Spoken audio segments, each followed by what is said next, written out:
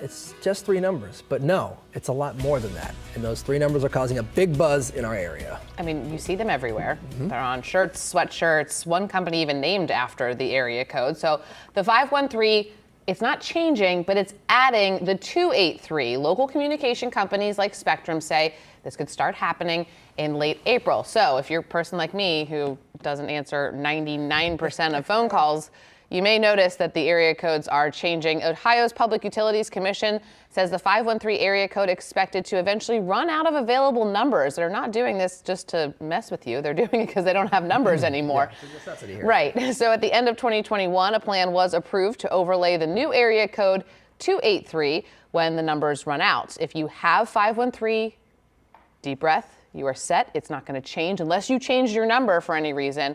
That would potentially cause you to lose your 513 status.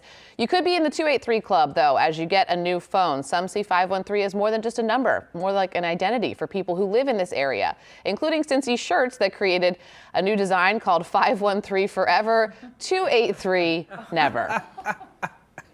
My first response was, that's gross. Because I don't want to pick up my phone and imagine a world where my contacts living in Cincinnati have an area code that starts with anything other than 513. But I took it a couple nights to sleep on it, and I think that we need to embrace the 283.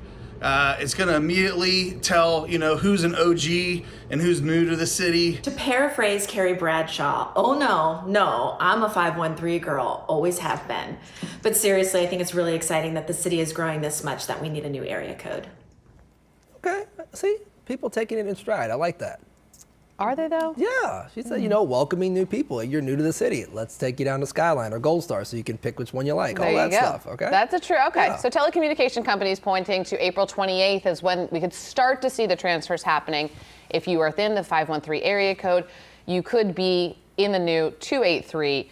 And I mean, this is really going to throw people for the loop who still give phone numbers with just the 7 digits. That's how you really know people who have been around a long time, because they're like, oh no, I'm not even giving you the area code. You should already know. You should know where I'm from. Yeah, so we'll see when the first ones start rolling out and the panic starts for people who weren't listening.